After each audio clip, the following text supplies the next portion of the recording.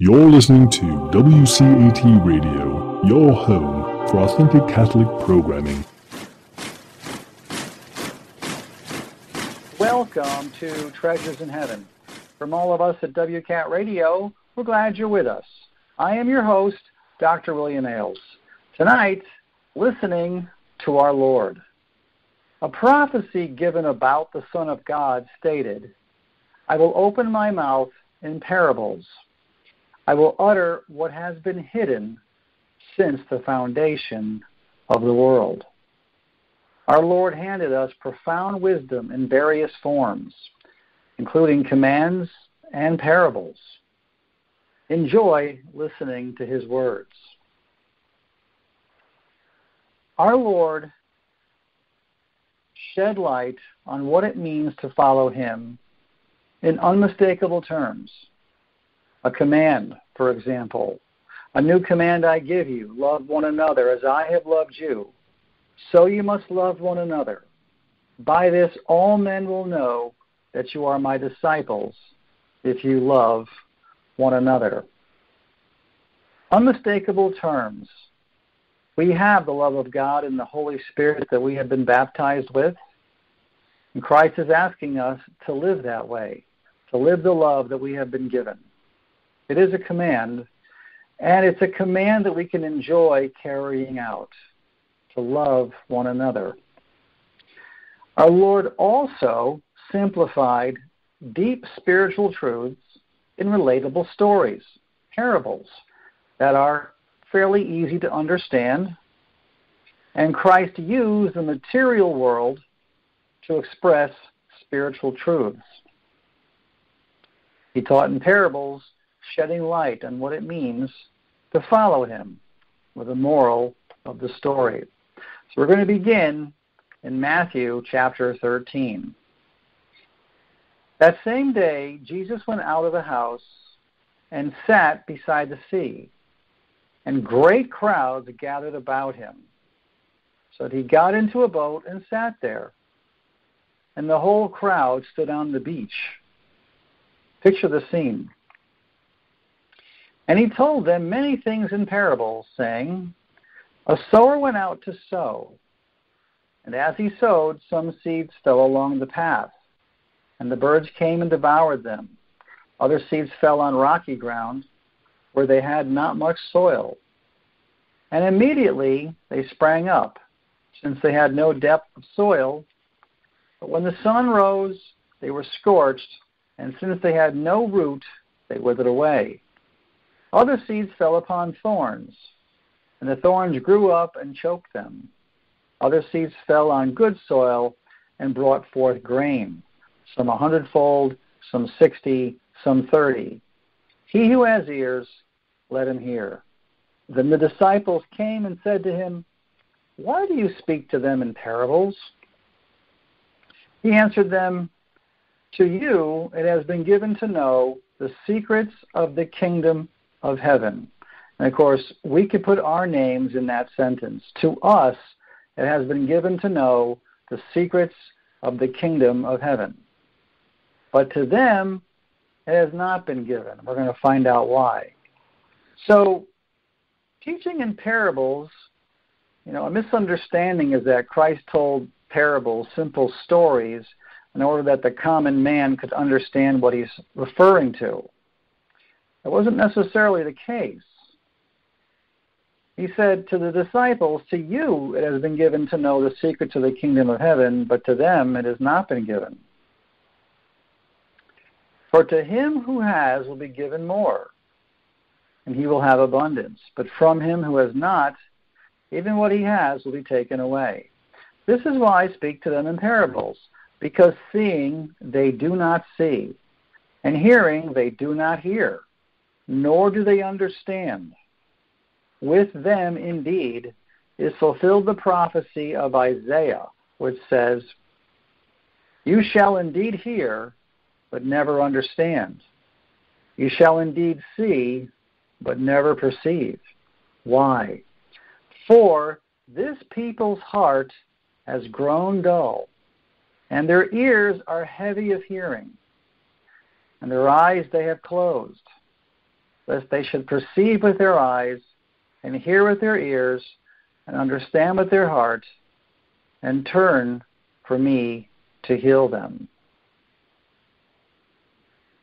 Obviously, the positive part of this is the disciples have been given the keys of understanding. Likewise, us. The reason is we don't have a heart that's grown dull. We have not closed our eyes. We don't have ears that cannot hear. The reason is we have bent our knee to the Son of God, the King of Kings and Lord of Lords. We have reached out to Him so that we can perceive with our eyes and hear with our ears and understand with our heart, for we have turned to Him, and He has healed us, and He continues to heal us.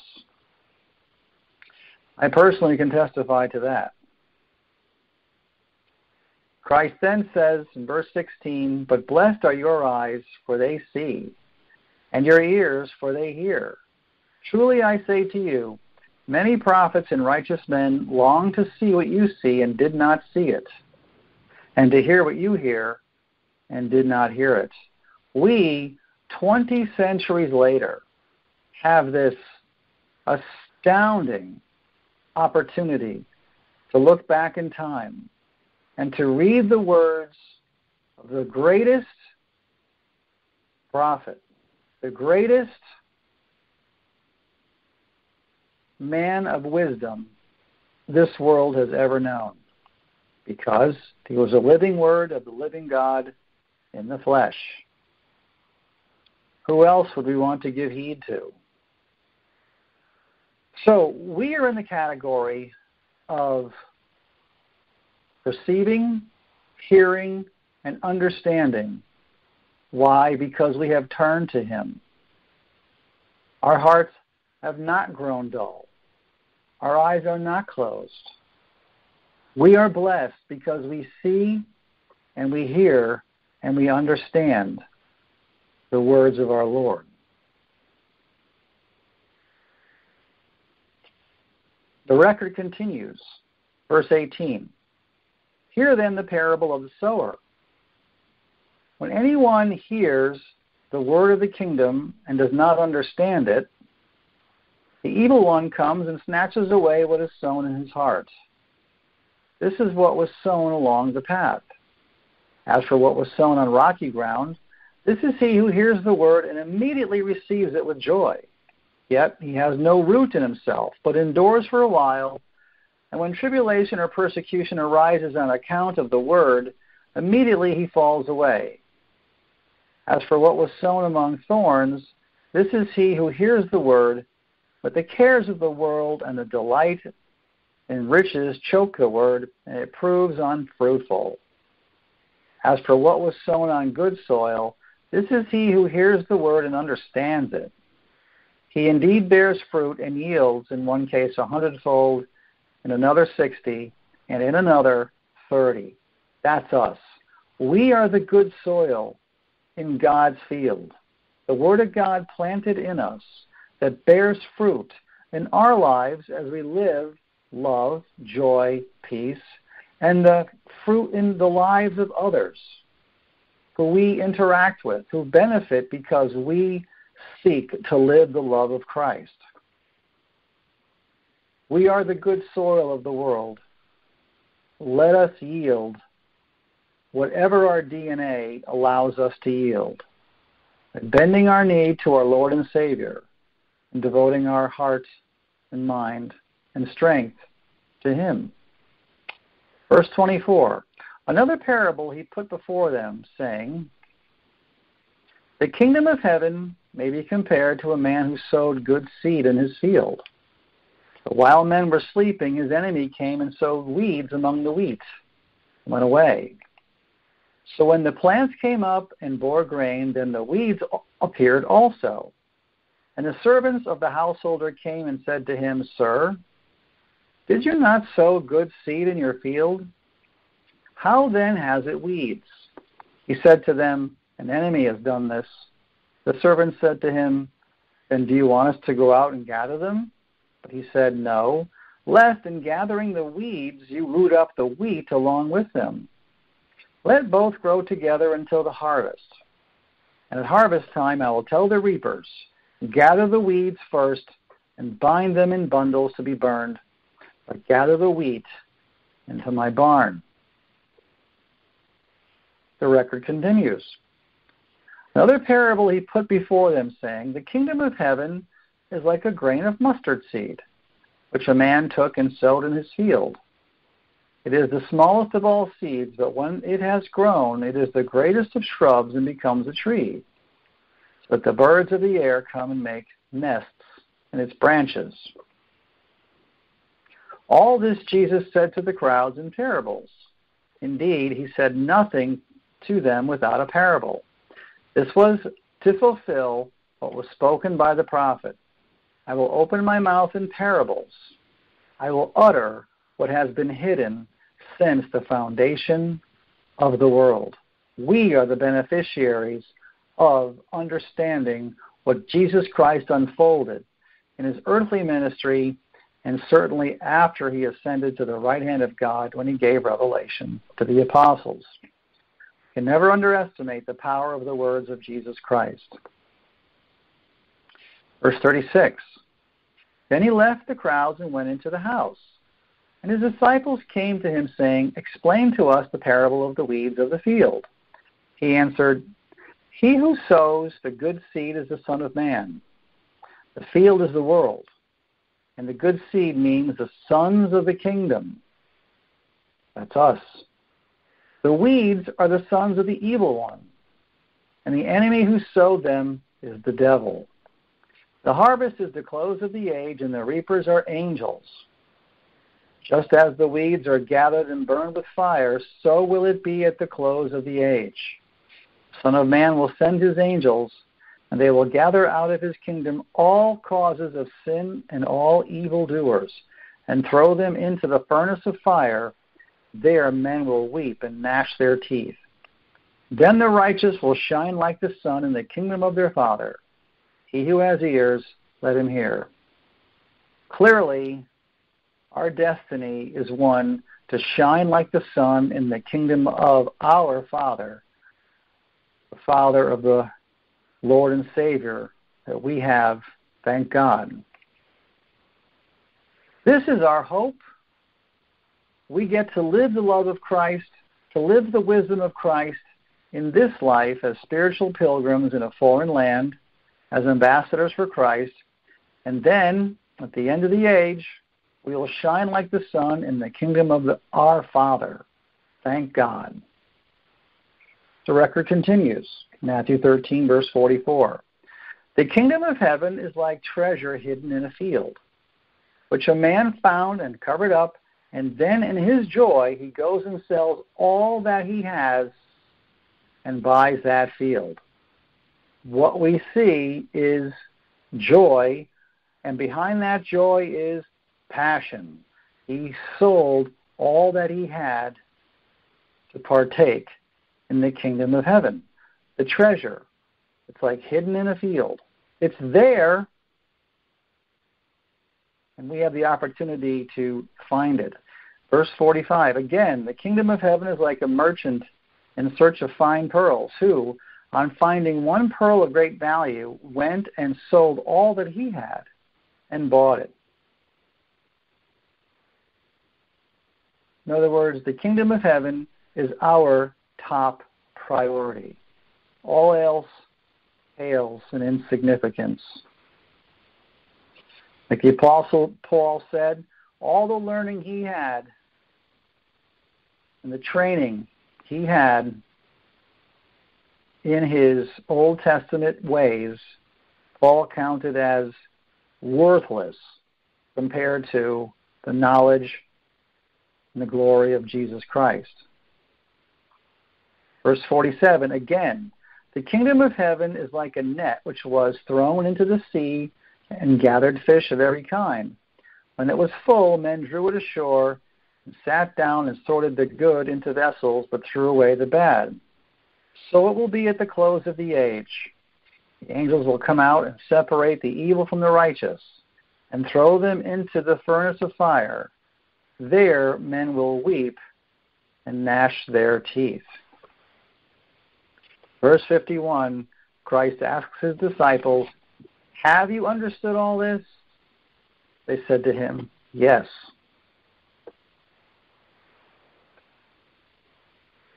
And here comes another very important element in following our Lord and Savior.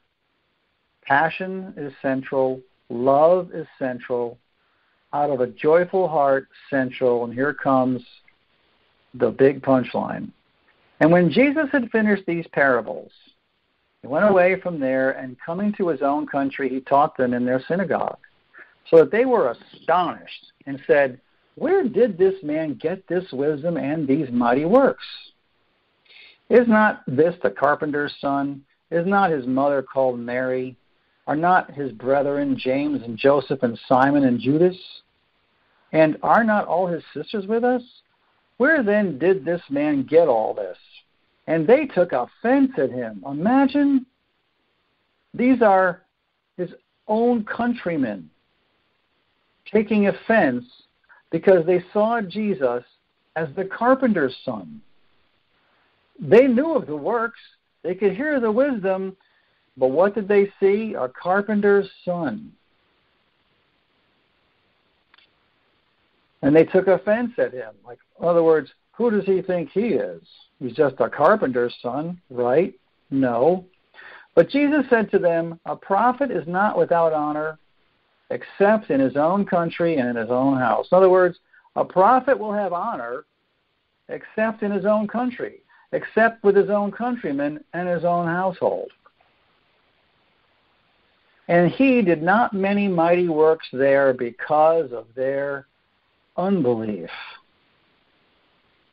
Jesus Christ certainly had the power to do mighty works, but this declaration is shocking. He did not do many mighty works there in his own country because of their unbelief. Walking with our Lord, joy, passion, love, and belief. Be it unto me according to thy will. Not my will, but thine, my Lord, be done. We just have this implicit trust in our Lord and Savior, in the words he spoke, and we believe. Let us allow him to do mighty works among us by our belief. Not the carpenter's son. He's the anointed one, prophesied from Moses to Malachi. He is the Son of God.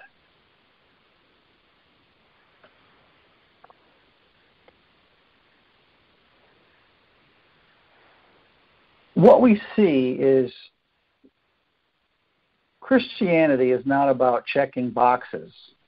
You know, we do something, we check a box, we're done. We go to church, we show up on time, we leave, we check out, we're done. That's not what Christ is looking for. He's looking for 24/7. Heart, soul, mind, and strength. It's who we are. It's not just something we do on a Sunday morning or a Saturday afternoon. It's who we are 7 days a week. Our love, our passion, our joy, and our belief. And our lives and our words and our actions lining up with that. I'd much rather serve that type of God than a God who just wants me to punch in and punch out. This is what our Lord is interested in. In the Sermon on the Mount, he set forth some astonishingly profound truths about our personal agendas, who we are, seeing the crowds. Matthew 5, verse 2.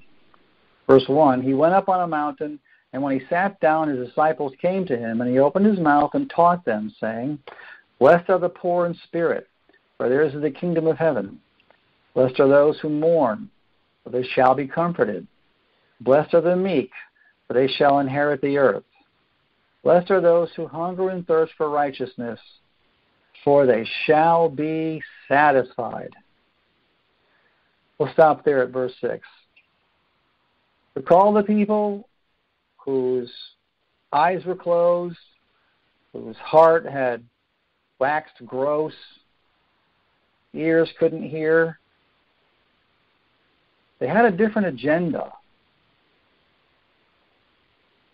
What's our agenda? Blessed are those who hunger and thirst for righteousness, for they shall be satisfied. This is what Christ is interested in, hungering and thirsting for righteousness. Not in a moment of time, but that's who we are. That's what we live. Blessed are the meek, the humble. We bend our knee to our Lord and Savior, for they shall inherit the earth. Blessed are those who mourn, for they shall be comforted. That's a promise from the Lord Jesus Christ. There's plenty of mourning to go around on planet Earth, but the promise is they shall be comforted. It continues, blessed are the merciful, for they shall obtain mercy. Blessed are the pure in heart, no double standards, no hypocrisy, for they shall see God. Blessed are the peacemakers, for they shall be called sons of God. Blessed are those who are persecuted for righteous sake, for theirs is the kingdom of heaven. Blessed are you when men revile you and persecute you and utter all kinds of evil against you falsely on my account. Rejoice and be glad, for your reward is great in heaven. For so men persecuted the prophets who were before you. So we're in good company. Those who represent the Lord and Savior, Jesus Christ, the Father God, stretching back to the prophets of the Old Testament, who were also persecuted, who represented God. Christ says, rejoice and be glad, for your reward is great in heaven. Another promise from our Lord and Savior. You are the salt of the earth. But if salt has lost its taste, how shall its saltness be restored? You are the light of the world. A city set on a hill cannot be hid, nor do men light a lamp and put it under a bushel, but on a stand, and it gives light to all the house. Let your light so shine before men that they may see your good works and give glory to your Father who is in heaven. We individually decide what that means in our lives. We are the light of the world because we have the light of Christ in us. We are the ones who recognize He is the Son of God, the Messiah, the Savior. We are the ones who made Him our Lord. We are the ones who believe in the resurrection of the dead, that He rose from the dead because He lived a sinless life and death could not keep its hold on Him. We believe He ascended to the right hand of God, and we know we've been baptized with the Holy Spirit. What does it mean to let our light shine? We make that decision before our Lord and Savior in our own individual lives, where we are at the workplace, where we are with our friends, where we are with our family. What does it mean for our light to so shine before men? But they may see our good works. So, as Christ unfolded these profound truths in the parables we heard earlier, these grand statements, cause and effect, and who we are, the salt of the earth, the light of the world, it's a relationship we have with our Lord and Savior, Jesus Christ, that deepens and grows stronger. That root of the Word of God just goes deeper in our hearts. Nothing can shake us. That's a great place to be in life, to have that foundation, to stand on the foundation of Jesus Christ. He's the cornerstone of the living temple that we all are a part of. You know, sometimes we just need to take a look at who we are, keep things in perspective. You turn on the news at night, good Lord, it's just so bad, so negative. But we're not here. We're not called to curse the darkness. We're the light of the world. We're the salt of the earth. We have a very different mission in life. Thank God for that. Luke chapter 7, listening to the words of our Lord and Savior. Verse 28, I tell you, among those born of women, none is greater than John. Yet he who is least in the kingdom of God is greater than he.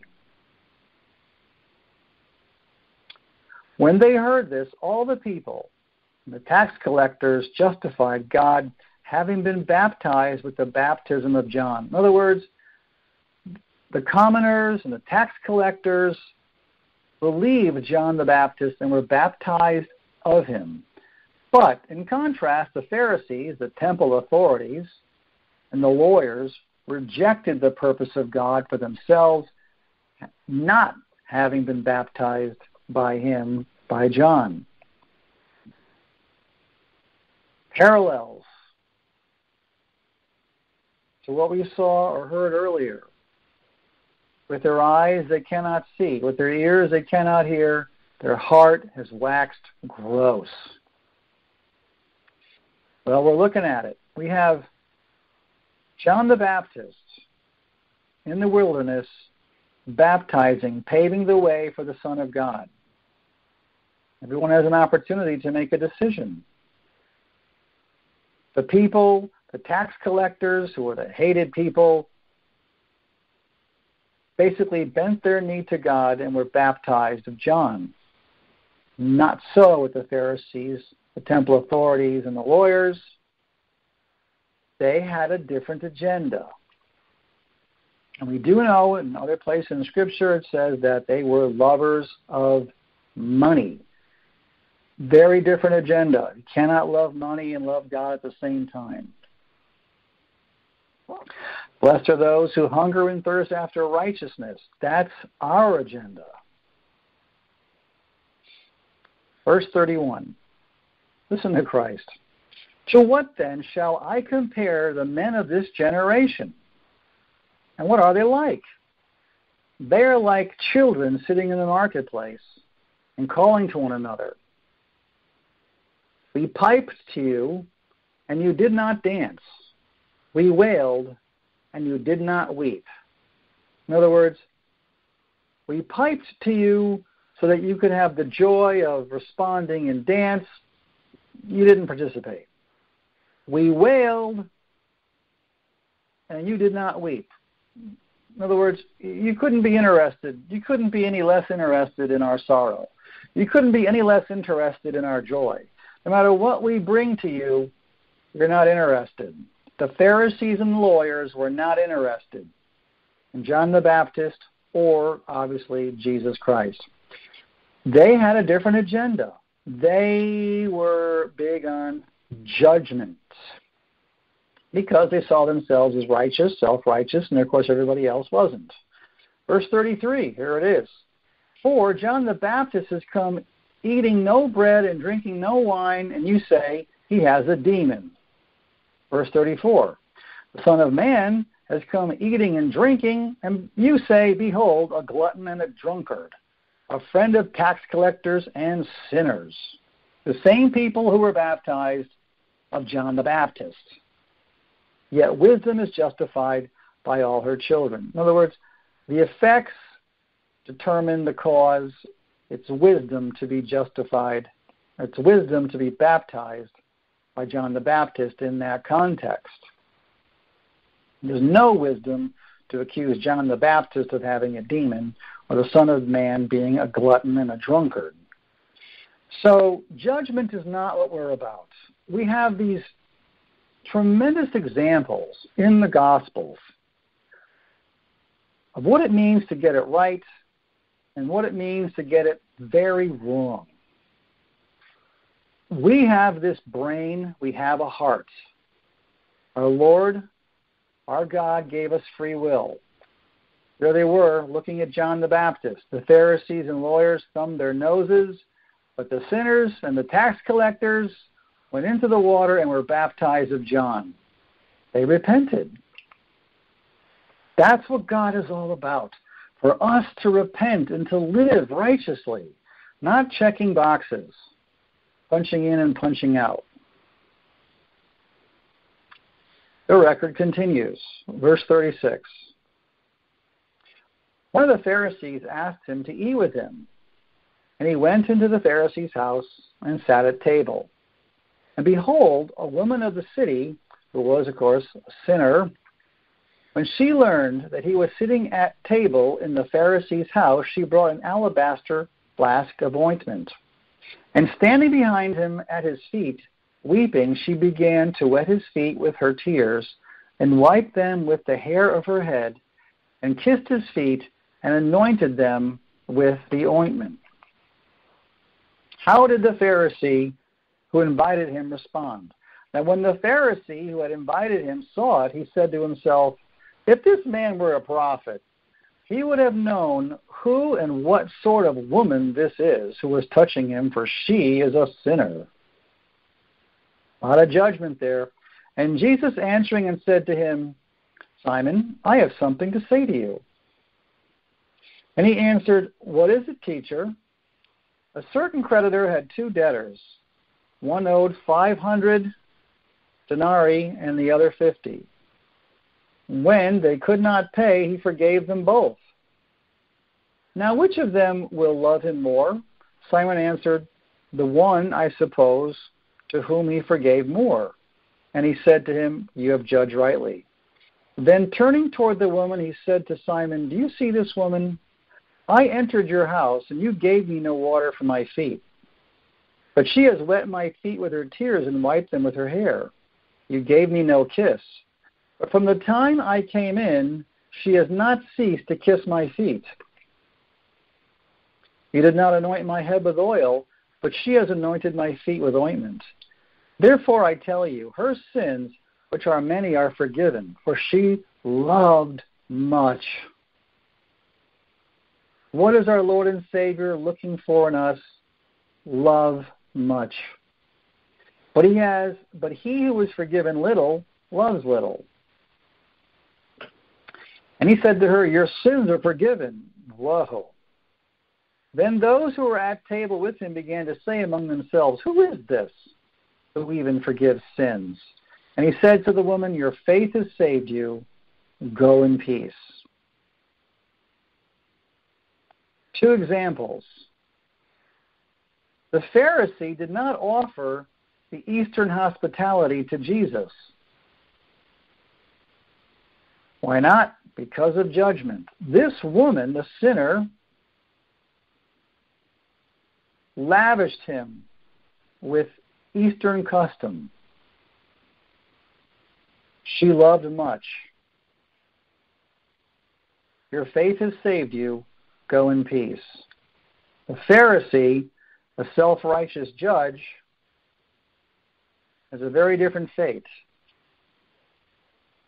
Matthew 21. Here we go again. Context of temple authorities and John the Baptist. Matthew 21, verse 23. And when he entered the temple, the chief priests and the elders of the people came up to him as he was teaching and said, by what authority are you doing these things? And who gave you this authority? Jesus answered them, I also will ask you a question, and if you tell me the answer, then I also will tell you by what authority I do these things. The baptism of John, whence was it? From heaven or from men? And they argued with one another. If we say from heaven, he will say to us, why then did you not believe him?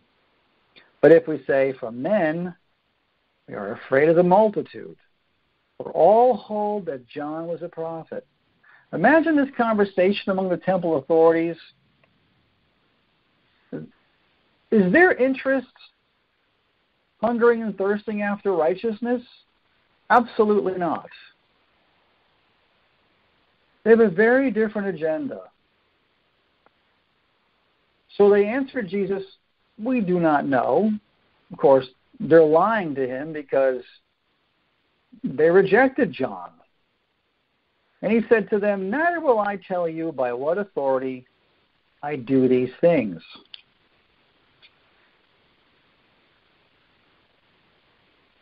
Jesus continues. But what do you think? A man had 2 sons, and he went to the first and said, "Son, go and work in my vineyard today." And he answered, "I will not." But afterward he repented and went. And he went to the second and said the same. And he answered, "I go, sir," but did not go. Which of the 2 did the will of his father? And they said, "The first." Jesus said to them, "Truly I say to you, the tax collectors and the harlots go into the kingdom of God before you. For John came to you in the way of righteousness, and you did not believe him. But the tax collectors and the harlots believed him, and even when you saw it, you did not afterward repent and believe him." Jesus Christ hit them right between the eyes. They didn't believe John. They lied to him, "We do not know." They didn't believe that John the Baptist was a prophet. He came to them in the way of righteousness. Those who hunger and thirst after righteousness shall be satisfied. Who was hungering and thirsting after righteousness? The tax collectors and the harlots, the classic sinners. What's God after? Exactly that. No interest in the show, the pomp, the circumstance, punching in and out. That's not what Christianity is all about. This is the words of our Lord and Savior. Repenting.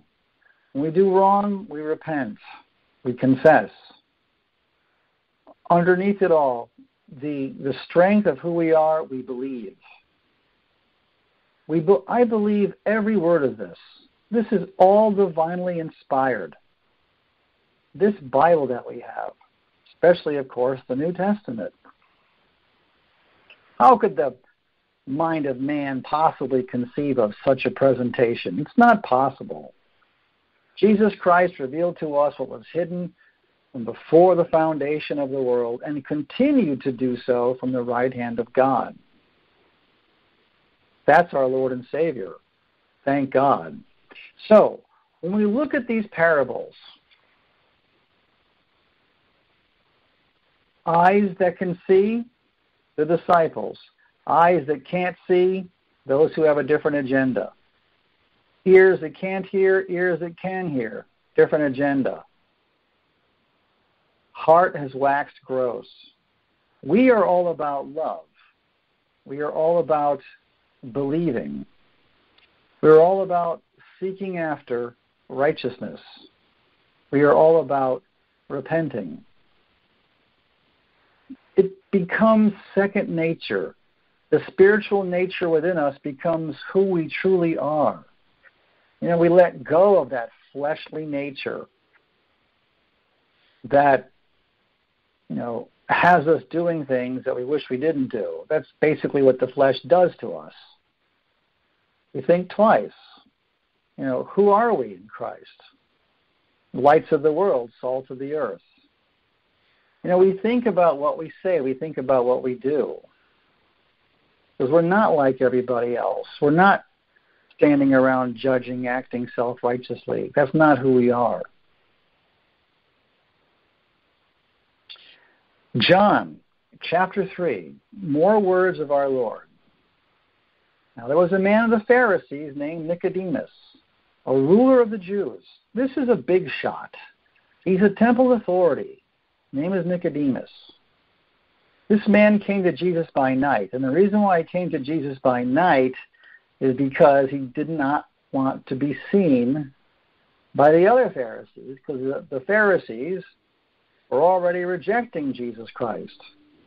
And so he came to him by night and said to him, "Rabbi, we know that you are a teacher come from God, for no one can do these signs that you do unless God is with him." So the Pharisee begins by talking about these signs, these miraculous signs that Jesus is doing. What does Jesus do? Jesus answered him, "Truly, truly, I say to you, unless one is born anew or born again, he cannot see the kingdom of God." Nicodemus said to him, "How can a man be born when he is old? Can he enter a second time into his mother's womb and be born?" Jesus answered, "Truly, truly, I say to you, unless one is born of water and the Spirit, he cannot enter the kingdom of God. That which is born of the flesh is flesh, and that which is born of the Spirit is spirit. Do not marvel that I say to you, you must be born anew." Of course, being born anew means having that baptism of the Holy Spirit within us. The love, the joy, the peace of God. It is being born of God. We are born of his nature. Christ continues, "The wind blows where it wills, and you hear the sound of it, but you do not know whence it comes or whither it goes. So it is with everyone who is born of the Spirit." There you go. Born anew, born again, born of the Spirit, all the same thing. Nicodemus said to him, "How can this be?" Jesus answered him, "Are you a teacher of Israel, and yet you do not understand this? Truly, truly, I say to you, we speak of what we know, and bear witness to what we have seen. But you do not receive our testimony," referring to the temple authorities. "If I have told you earthly things, and you do not believe, how can you believe if I tell you heavenly things? No one has ascended into heaven but he who has descended from heaven, the Son of God." So there was already, of course, this predisposition against Jesus Christ because the Pharisees were living in their self-righteous world and their self-righteous world of judgment. And they were judging Jesus to be not who he claimed he was. But Jesus now goes back in time to Moses. And as Moses lifted up the serpent in the wilderness, so must the Son of Man be lifted up, and whoever believes in him may have eternal life. For when Moses lifted up the serpent in the wilderness, the followers of Moses, the Israelites, were healed. This Pharisee certainly would have known the story of Moses and the serpent in the wilderness. So must the Son of Man be lifted up. Of course, he's referring to his resurrection, that whoever believes in him may have eternal life. For God so loved the world that he gave his only Son, that whoever believes in him should not perish, but have eternal life. That's a very good response from God, for our response to believe on the Son of God. I mean, we have this free will choice to embrace the Son of God and to live as sons of God. Our end result is eternal life. Not for a moment can we ever lose track of that eternal living hope. For God sent the Son into the world, not to condemn the world, but that the world might be saved through him. Thank God that was the will of the Father. He who believes in him is not condemned. Why? We're not condemned because we're judged righteous. Our sin is transferred to the cross, and the righteousness of Christ is transferred to us. That's why we're not condemned. How could God condemn a righteous man? But it's not righteousness we earn, it's righteousness that God grants us. Because it doesn't say he who behaves in him, he who believes in him is not condemned. We have to begin with the belief that Jesus is who he says he is. Not a mental assent, but a true heartfelt belief that Jesus Christ is the Son of God, that he is the Messiah, the Anointed One, the Savior of the world, the living Word of the living God in the flesh. I believe it. Absolutely. He who believes in him is not condemned. He who does not believe is condemned already, because he has not believed in the name of the only Son of God. And this is the judgment, that the light has come into the world, and men loved darkness rather than light because their deeds were evil. They have a different agenda. The Pharisees had a very different agenda. They loved money. Their deeds were evil. They loved darkness rather than light, and they judged Jesus not to be who he claimed he was. And of course, they plotted against him to kill him. Verse 20, for everyone who does evil hates the light. Does not come to the light, lest his deeds should be exposed.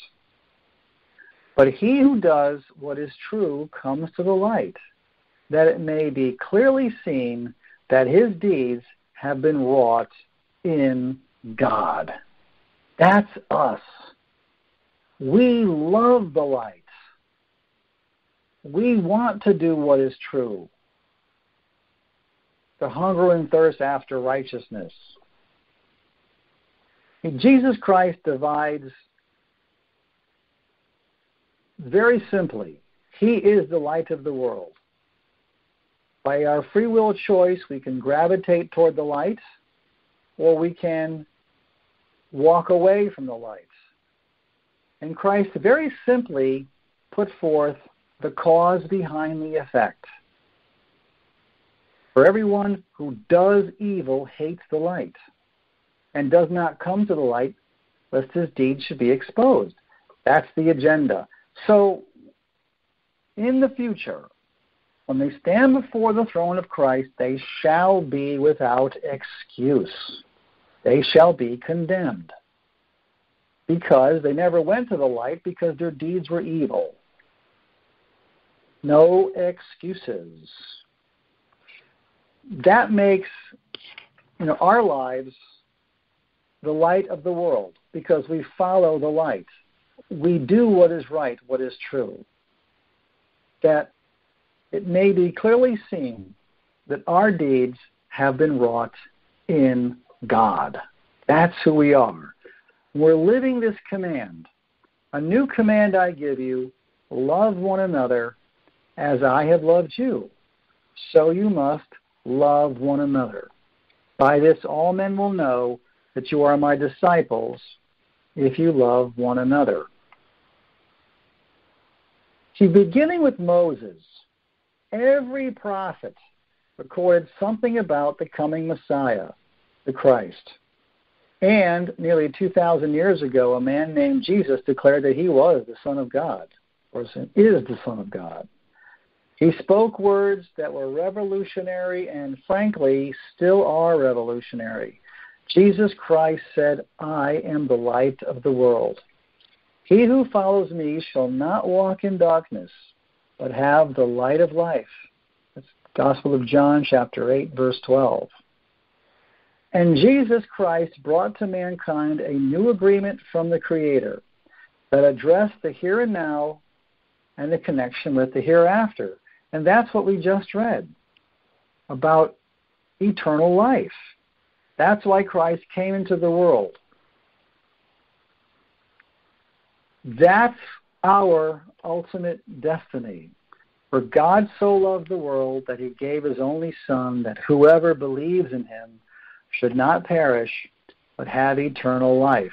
Christ is the one who brought the new agreement, the new covenant from the Creator, our God, and addressed the here and now, as we've been seeing in parables and examples, illustrations, and the connection with the hereafter in very straightforward language with Nicodemus. So this story that we read about the Son of God resonates through the centuries, right here to the 21st century. Truth has no time limit. Thank God for that. During the Sermon on the Mount, Christ said, "Seek ye first the kingdom of God and his righteousness, and all these things shall be added unto you." Recall what we read earlier, the joy, the passion. Seek ye first the kingdom of God and his righteousness.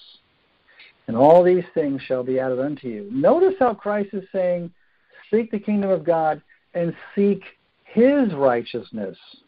We're not seeking our own righteousness. We seek his righteousness through Jesus Christ. That's how righteousness is bestowed upon us. We don't earn our righteousness in the new covenant. That's what was the case in the old covenant. Moses had said, it shall be our righteousness if we observe to do all that we have been commanded.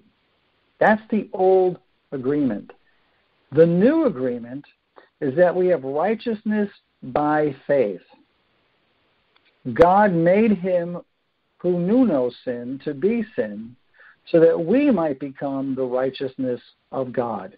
That's seeking the righteousness of God through Jesus Christ. Of course, we live righteously. We're conscious of doing what's right, but it's the righteousness that God grants us through his Son. That's what Christ is saying. Seek ye first the kingdom of God and his righteousness, and all these things shall be added unto you. So, Jesus Christ blazed the trail for us to walk on, the path. Central is this word love, the new command I give you. That Greek word is agape. It's not of this earth. It's not found among secular writers of the time. It has one source, Jesus Christ. He fills us with this love when he baptizes us with the Holy Spirit, and he continues to love us with that love. See, we are vessels, this earthen vessel, but we are chosen vessels through which his divine love flows. All we have to do is allow ourselves to embrace this spiritual reality. This is our truth. It becomes evident that the love we give is the love of our Lord. And thus we can release the need to seek recognition for it and release the need to gain by it. When we embrace this, our spiritual walk takes on a new dimension, a new awareness of our personal bond with the Son of God. We are in this together. We have one Lord, him. We have one King, him. We have one head of the body, him. We have one bridegroom, him. We are one with him and one with his words. Now, in the Sermon on the Mount, Christ gave examples. Giving unconditional love takes many forms, but there are common threads that he gave us. Matthew 6, verse 1. Be careful not to do your acts of righteousness before men to be seen by them. If you do, you will have no reward from your Father in heaven. So when you give to the needy, do not announce it with trumpets, as the hypocrites do in the synagogues and on the streets, to be honored by men. I tell you the truth, they have received their reward in full. But when you give to the needy, do not let your left hand know what your right hand is doing, so that your giving may be in secret. And your Father, who sees what is done in secret, will reward you. This is what our Heavenly Father longs for us to be, men and women who love to live love. Not with eye pleasers, pleasing men, but with service to God and our Lord and Savior. In other words, we keep our camera crew and our publicists at home when acting selflessly and giving righteously. God will reward us.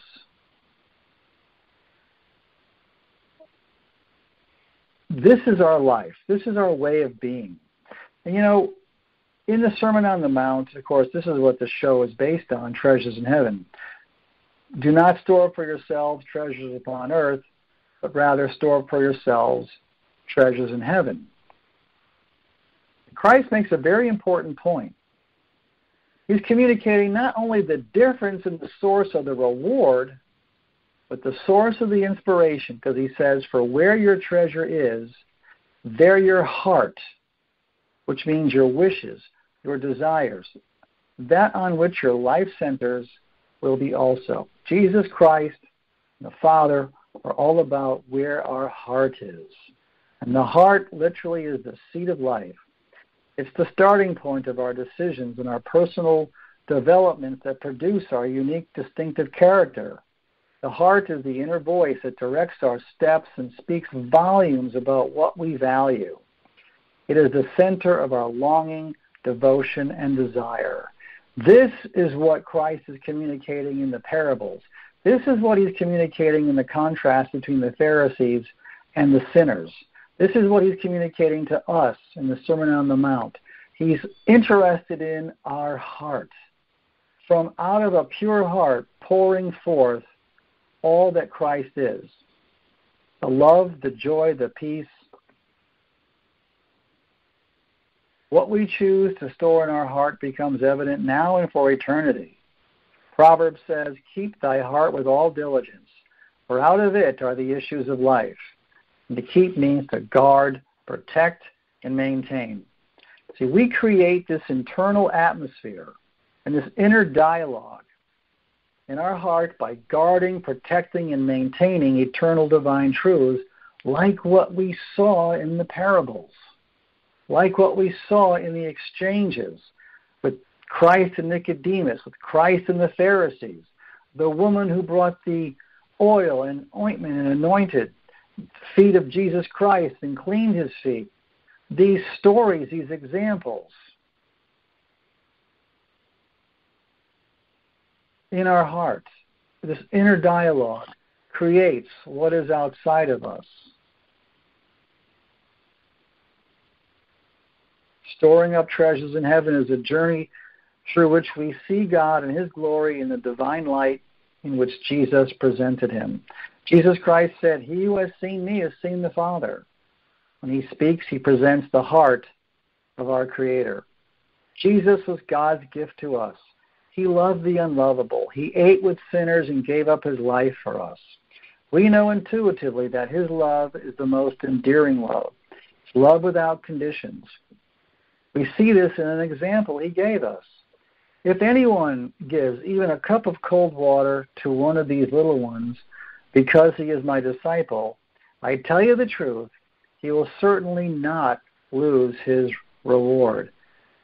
That's our lives. That's storing up treasures. It's just acts of righteousness and compassion that become who we are. Simple, absolutely. But it's not just simple, it's fundamental to the kingdom of Christ, to who we are as a people. Jesus focused on walking in the light, drew a contrast between finite human love, which seeks a reward on earth, and infinite divine love, which does not seek a reward on earth. In essence, it's the difference between human vanity and human valor. God and his Son set the stage and gave us our storyline. Be free of the world's ways. Be free of the thoughts that separate us from the mind of Christ. Let's be wholly dedicated to elevating our will to his will.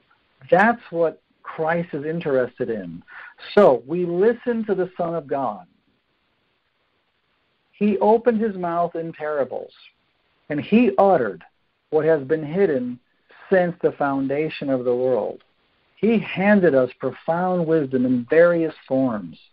It is a joy to listen to him speak, to him interacting, to him cutting right to the chase, cutting right to the heart, and telling us the truth. At the end of the day, that's what I'm interested in, the truth. And I'll close in prayer. Now may the God of peace, who brought again from the dead our Lord Jesus, the great shepherd of the sheep, by the blood of the eternal covenant, equip you with every good that you may do his will, working in you that which is pleasing in his sight, through Jesus Christ, to whom be glory forever and ever. Amen and amen. Well, God bless you. From all of us at WCAT Radio, good night. WCATradio.com has a show for every interest: apologetics, theology, moral living, and more. Know Your Faith. Please look up my show, Know Your Faith, by logging into WCATradio.com. Then click on Fridays, and that's where you'll find me. Know Your Faith, a show hosted by me, Robert Madrigal, and we'll see you at the show. For listening to a production of WCAT Radio, please join us in our mission of evangelization. And don't forget, love lifts up when knowledge takes flight.